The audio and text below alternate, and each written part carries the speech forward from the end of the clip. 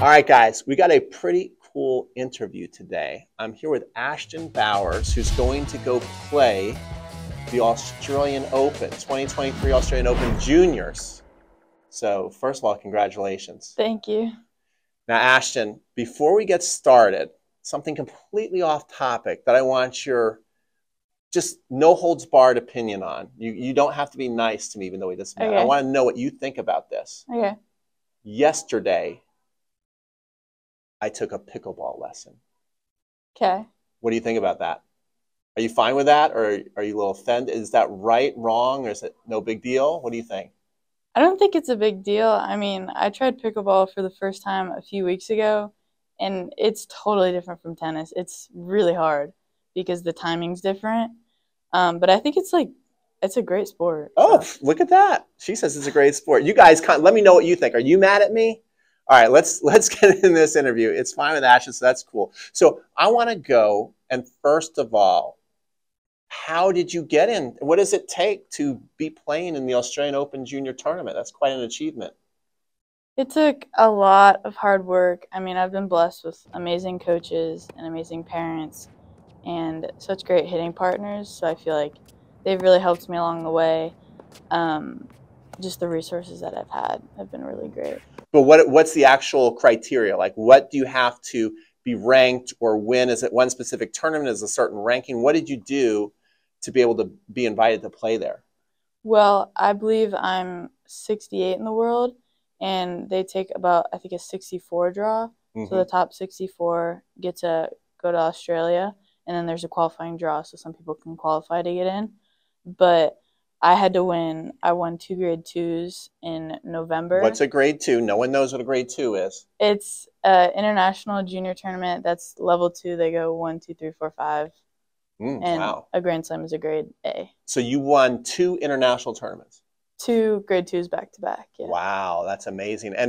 And how do you start to play internationally? You know, when I was growing up, I played, you know, my section, my state, and I played nationals, never played ITF. So how do you figure out, how do you first of all figure out, I'm getting kind of good, I should go big and go international? Then how do you get invited to these tournaments?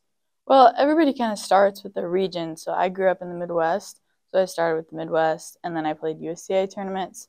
And I had a coach that was from Romania, and he kind of knew ITFs and kind of got me into that. And then once I started playing ITFs, I realized I needed to pick one or the other because it's hard to keep points in both.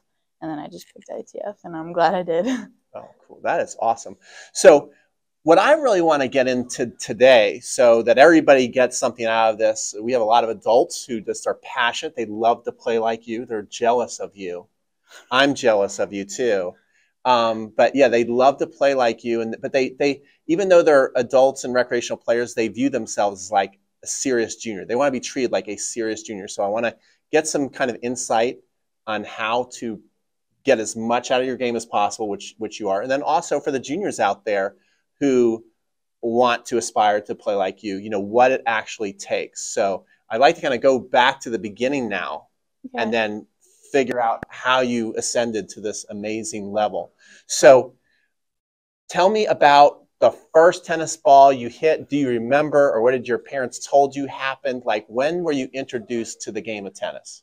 So it was actually because I was watching my brother play a lesson. Mm-hmm. And I just got really jealous. I was like, oh, I can do this. I can beat him. Like, that's easy. Mm-hmm. And so my parents weren't actually there. But I just went out there and I started playing. And my coach was like, man, like you can hit the ball. Like, And it was really fun because I was always trying to beat my brother. So he's been my competition for a while. Yeah. Now tell everybody about your brother. Your brother's also an amazing player as well, playing pretty big time college tennis. He goes to the University of Illinois, mm-hmm, and he's a freshman there this year, so he's 20 years old. And, yeah, he's really excited. Yeah, that's awesome. And what's his name? Tyler Bowers. Tyler Bowers, also very good player. Now, you're seeing your brother out there. You go out on the court. How old's your brother, and how old are you when this happens? I think I was 5, so my brother was probably 7. Your brother was 7? Mm. Okay, awesome. And so you play that first day. Yeah. And then you come home, and obviously your parents probably heard from the coach, and you probably said, oh, you love it. did they put you in lessons right after that, or did you just kind of have to get your brother's scraps? He'd take his lesson, then maybe somebody would mess around with you for a little bit. How'd that happen? I got his scraps for a while. You got his scraps? A few months, and then I started getting lessons, and it kind of just kept building. But we shared the same coach, so I got his scraps for a while. Yeah, yeah. I think that if you notice too, lots of times the younger one, just even though that it looks like they start as a disadvantage because the older one's better for a while and the first, but I think there's something to having to watch that and then something to aspire to. Yeah. So how much of an inspiration has it been to kind of be trailing, watching your brother play and all that kind of stuff? It's been really helpful. I mean, honestly, I don't think I'd be where I am without him. I might not have even started tennis, and I can kind of learn from his mistakes and see what he does good. So I really learned from him, and I look up to him. That's really cool. And you two get along now? I heard your brother said, like, in the beginning, it wasn't always pretty, but now you two are kind of like buddies and supportive of each other? Well, when we were younger, we were really competitive because we were both just starting tennis. But now that he's off to college and I'm kind of doing my own thing, we both respect each other and we get along really well. That is really awesome. How often will you two hit with each other? I mean, that's such an advantage to have somebody else in the house who can hit a sweet ball like the two of you can.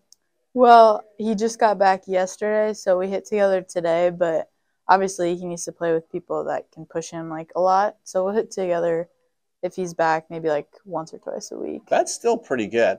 Okay, so you go out there starting to take lessons. When did you have it in your mind, and if it was right away, tell me it's right away. When did you have in your mind, like, I want to be really good at this? Like, when I go to the court, I don't want to waste time and just kind of fool around. I will actually want to, like, master this game. Do you remember at what age that struck you in your mind? I think I was 11 or 12 because I was still playing, like, soccer and basketball, and I kind of had to quit those sports. I think my dad had a talk with me, and I had to make a decision because I was getting pretty good at tennis, and he wanted to make sure that's what I wanted to do. So I think I was 11 or 12, and I started doing really well in the Midwest tournaments, and I chose tennis, and then it kind of built from there, and then we moved to Atlanta 3 years ago, so that really helped. Now, where in the Midwest were you playing? I lived in Bloomington, Illinois, so I was playing pretty much all around. Like, we would go to Ohio a lot, Michigan a lot, Indiana. So at 11, 12 years old, when you and your dad had the talk, what were you ranked in the state or section, or was there even a national ranking already at this point? I think it was like a Midwest ranking. Maybe like I was probably like top 5 in the Midwest. And then nationally, I might have been around like 20. Nationally, you were 20 at 11.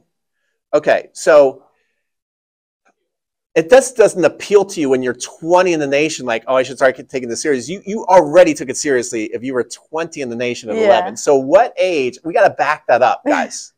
What age did you start to take, no one gets to 20 as this fooling around the nation. So what age were you, or maybe you don't even realize, like, when you took lessons, was it always just like, hey, we're learning technique, we're learning footwork, and you kind of right off the bat were learning how to play like an elite athlete, or you know what I mean? Yeah. I feel like a lot of it was just learning technique. I mean, and there were so many other better players around that I don't think I put it into perspective that, okay, I was actually good because I was always playing older kids. And there were still some pretty good girls in my sections. So I don't think I put it into perspective sometimes. But I really like soccer because it was a team sport, but tennis teaches you so much more. Yeah, okay, tennis teaches you so much more. Why do you think tennis teaches you more than soccer? What did you mean by that? Like soccer, if you're having a bad day, coach can just pull you out and let the teammates handle it. But tennis, if you have a bad day, that's on you. Like, it's your responsibility. So yeah. I always have thought that whether you're a junior like yourself or even an adult, the people who are attracted to tennis, it's a different type of animal, because what attracts most of us to tennis repels most people away from tennis. Like, oh, this is hard. This is frustrating. I'm mad at myself. Like, there's so much there's so many obstacles to being a tennis player. So why does that appeal to you? Like, you know, why do you like that frustration that maybe you don't have to get in a team sport where if you're having a bad day, you can kind of hide with other teammates doing things? What appeals to you about, hey, it's all on you? I think it's kind of just my personality. I mean, you can't really teach someone to be very competitive.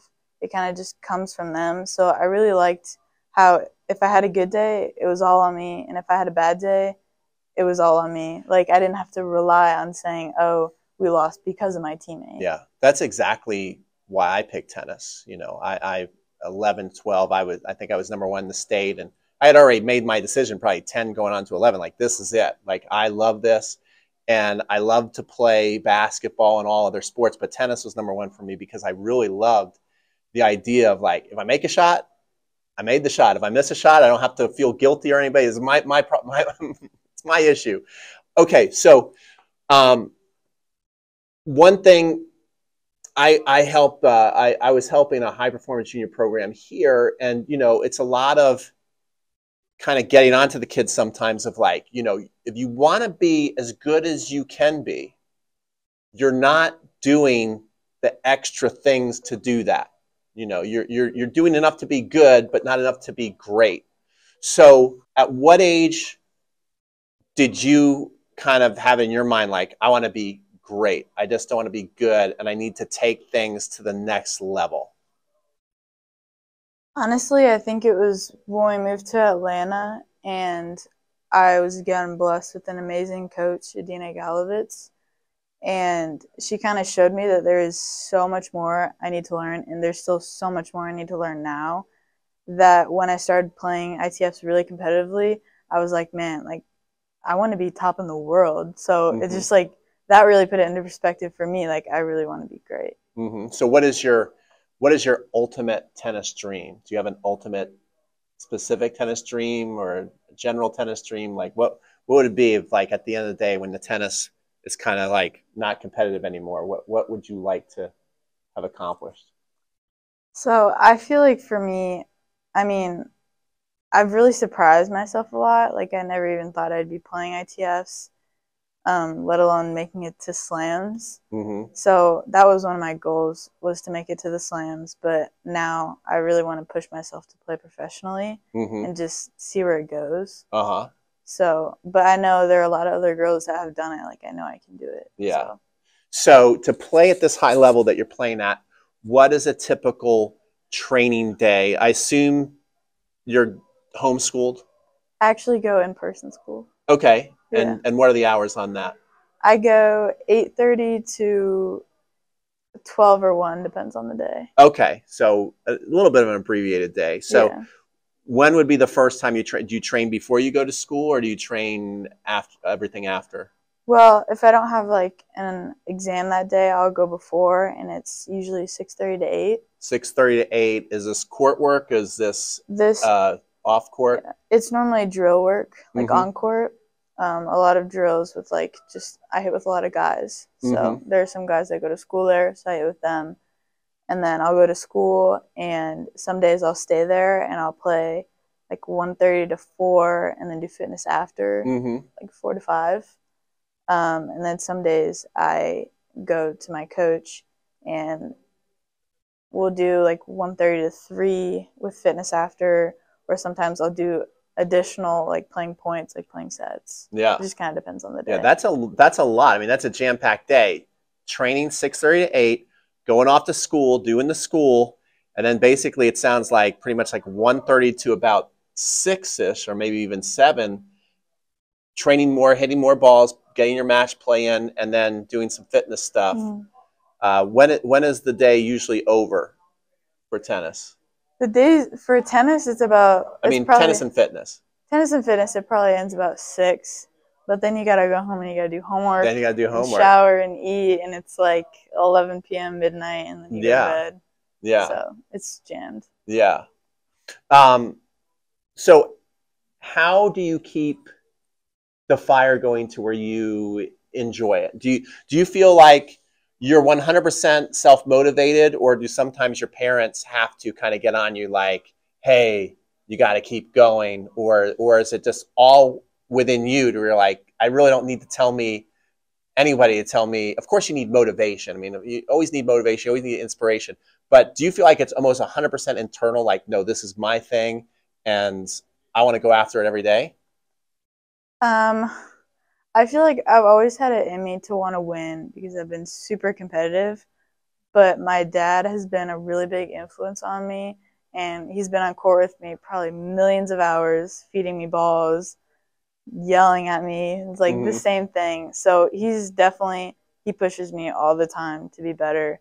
And my coach pushes me a lot, but my he's been there the whole time. Yeah, I actually, you know, there's a lot of people who will kind of talk down on tennis parents, but I actually think it is necessary to have somebody there also pushing you when you don't feel like doing it, because if you want to make it, you're going to need to do stuff sometimes you don't feel like it, especially when you're a kid. You know, you're like, I want to be a kid today. But if you're trying to be a professional, you don't have that luxury of time. You know, you've got to make the most of your time. Yeah. So, and if you look at people who have accomplished a lot of great things in the game of tennis, lots of times there's that parent who's kind of like, we're doing this, regardless if people view the parent as like too hard or too soft or whatever. There's always seems to be that one figure, whether it's a parent or a coach, like, no, we're gonna, you know, Rafa had Uncle Tony. Yeah. Obviously, the Williams sisters had Richard, and I mean, the list goes on and on. So here's a question I have for you. How often will you do stuff on your own? Like if you notice your serve is not working or something like that, if there's a shot off, do you ever say to yourself, I'm going to go to the practice court and hit a bucket of serves on your own? Or is it just always structured? You just always do what's structured for the day? Or do you ever kind of go, I'm not doing this well, I need more of that? Of course. I mean, you have to be at this level. You have to put in the extra hours. Sometimes I'll even cancel a lesson because I'm like, no, I just need to work on this today. But a lot of times I need my dad's help, like if he's feeding me certain short balls. But if it's serving, I'll just go out to the park right by my house and just serve for however long I need to. Yeah, and I think that's the thing that kids watching this and adults, you know, adults who really want to, you can't just rely on the structure of what's given. You've got to also, you got to realize you're the architect of your game. You know, ultimately, you're your own CEO, and you've got to know what you need. And I feel, especially in junior tennis, there's too many kids who go, okay, I'm working pretty. This is, again, the difference between good and great. There's too many kids out there who go, okay, well, I am training this many hours, you know. But sometimes within a program, especially like I notice here, sometimes we're just hitting way more ground strokes a certain week because we want to work on consistency, or we're doing more volleys. But, you know, sometimes you're just not getting enough of something given what you're given the structure, and you've got to realize that and go do it on your own. So I think that is awesome. Yeah. Let's talk a little bit about off-court fitness. What do you think is the most important thing to be working on to maintain your body, your fitness, your agility? Like, what are those workouts typically like? I think the biggest thing is stretching and recovery, which is something I need to work on so much better. Like, I get yelled at all the time because I don't stretch after practice, and then I'm sore the next day or tight. So I think that's really helpful, but I think you need a mix of strength, conditioning, and then like agility. I think you rotate those in every week. It kind of depends on the person too. Like you need muscle, but you also can't be too bulk because then you can't get around the court. So just a good mix of that, I think, would be really beneficial. Cool. I want to get your thought on this. So, you know who Nick Bollettieri was? Yes. Yeah. Okay. He just passed away. I got to interview him, and one of the questions from one of our people out there online was, you know, what do you think about technical cues as you're playing to help you make shots? And his answer was, because he obviously worked with a lot of people like yourself, his answer was, when you think you lose, like you've got to do all the work before the match, because if you're out there thinking about your shot and giving yourself little tips, you know, like that, it's just that you just can't automate and perform at a high level. Do you agree with that, or do you find yourself you actually do give yourself little technical tips in a match? I think the best people don't have to think during the match. I mean, Federer doesn't think about his strokes, but I think during practice you need to think about it and reinforce it. But once you get to a match, to hit it your best, you need to be just comfortable with it. I mean, sometimes I still think about shots because I'm still technically working on my strokes. I'm still developing. But your best shots, you don't have to think about. So Yeah. I agree. Yeah, I think that is the key is, and certainly she'll have to think less than like a 3-5 player out there. But I think that is important. Even if you're a 3-5 player out there, it's like she's still working on developing her strokes. She knows some strokes can get cleaner. And I don't think you ever stop, obsessing about your technique and wanting to clean it up. And then, you'll be super sharp. And then you feel like you lose that sharpness. So you got to kind of tweak it and get a little technical. But once you go out there and play, you can't be thinking too many technical things. So even if you are 3-5, wherever you're at for that day, and don't try and, improve your technique during a match. Play with what you have and then notice what you're lacking and then go back and work on that. All right, I think we'll end it with this. What are some of your top 3 2023 goals?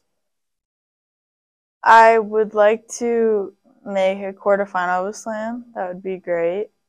I would love to win a 15K just to start progressing pro tennis. And it's a great question. It's my third one. I don't know. Well, those 2 are pretty good. Yeah, I think, again, like I just surprised myself. I just like going from there. I'm sure once I hit those goals, I'll have new goals. So. Well, those are 2 very good goals. I wish you the best of luck. If you're watching this video and you haven't given the video a like yet, what is wrong with you? Like this video, root her on, wish her well at the Australian Open. So I want to see lots of comments of people rooting her well. Say, Ashton, good luck at the Australian Open. We'll be looking at those junior scores on ESPN and seeing how you did. I will as well. Thank you. And hopefully you'll come back. Maybe you want to do some videos with us. Maybe you can, yes.